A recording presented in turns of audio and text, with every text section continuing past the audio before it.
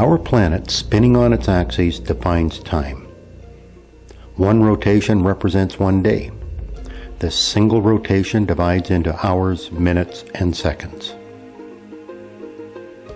The rotating hands of a mechanical clock bring the rotating Earth into our home, and with an ingenious use of gears, divide this motion into hours, minutes, and seconds.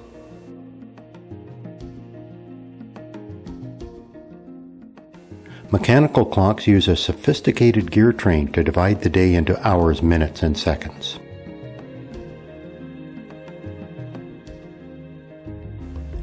The rate of rotation is controlled by an oscillating device, often a pendulum.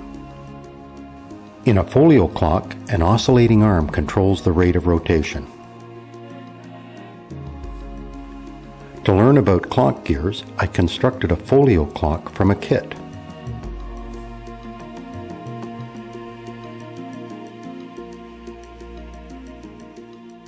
The force that drives this clock comes from a weight connected by a cord to a pulley. As the weight falls, it turns the pulley. The pulley is connected to a drive gear that transfers rotation to the rest of the gears in the clock mechanism. The oscillating folio arm controls the rate of rotation, releasing the escapement gear one tooth at a time. Without the escapement mechanism, the weight would drop to the floor, spinning the hands out of control. Small and large gears combine to change the rate of rotation. One turn of the large drive gear becomes 60 turns of the escapement gear. Another set of gears are used to ensure that the minute hand rotates at 12 times the rate of the hour hand. This folio clock movement, based on a centuries-old design, evolved into precision pendulum clocks and sophisticated chronometers.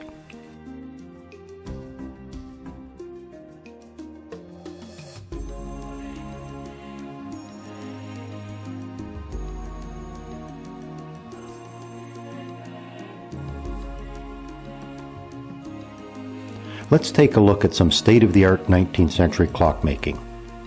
Clocks designed to display time to a whole city.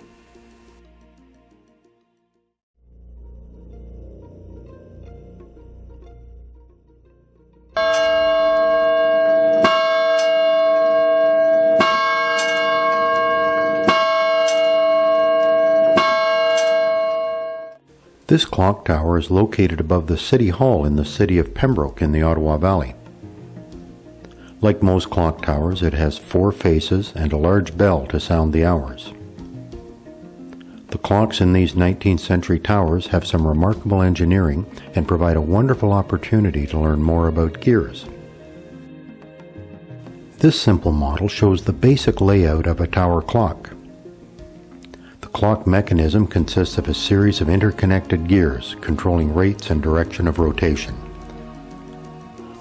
The force driving the gears is provided by a suspended weight connected by a cable. As the weight descends, it rotates a shaft connected to the gears. The rate of rotation of the gears is controlled by the precise swing of a pendulum. Each swing allows a gear to turn by 1 tooth. This is accomplished with a special structure called an escapement. Another set of gears, bevel gears, rotate a long drive shaft that extends up to a hub at the center of the 4 clock faces. A set of bevel gears in the hub drive 4 rotating shafts that control the movement of the hands on each face of the clock. Let's take a look at the mechanism in this clock tower. The trip starts with a climb into the attic of City Hall.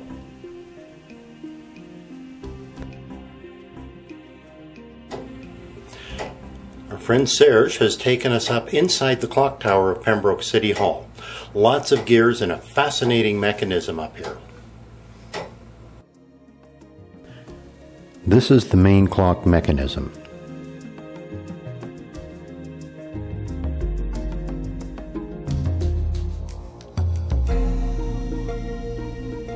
You can see the cables that are driving the mechanism.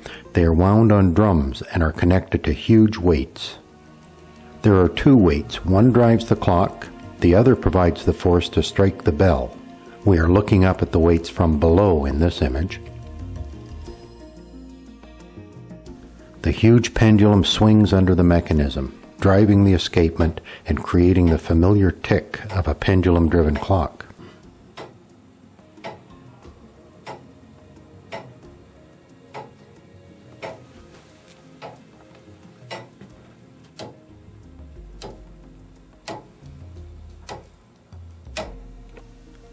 The vertical shaft is driven by a bevel gear.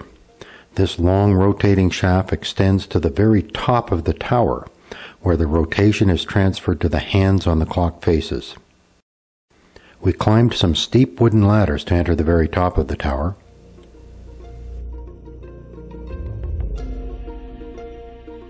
We are now inside the top of the tower.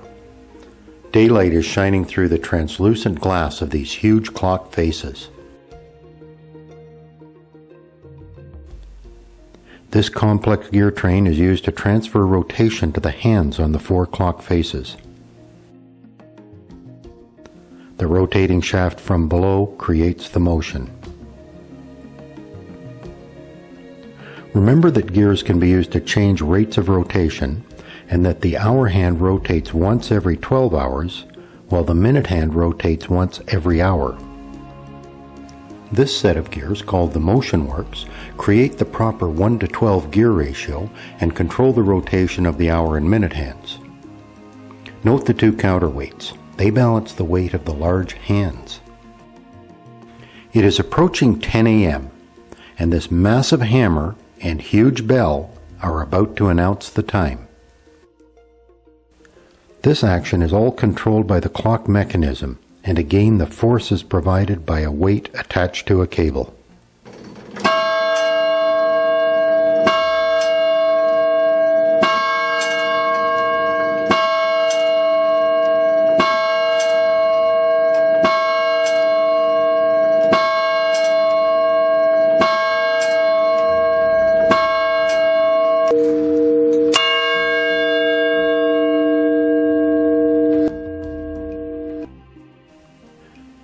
This clock is an elegant example of a practical and important use for gears.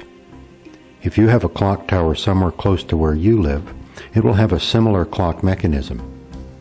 Here in the Ottawa Valley, we also have clock towers in Arnprior, Renfrew, and Eganville. The Ottawa Valley is also home to the Canadian Clock Museum.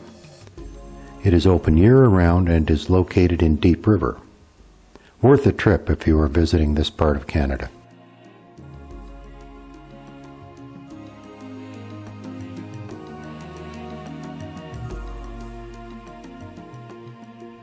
For an introduction to gears and gear systems, view the video Gear Basics.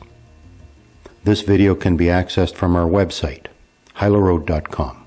Follow the videos link.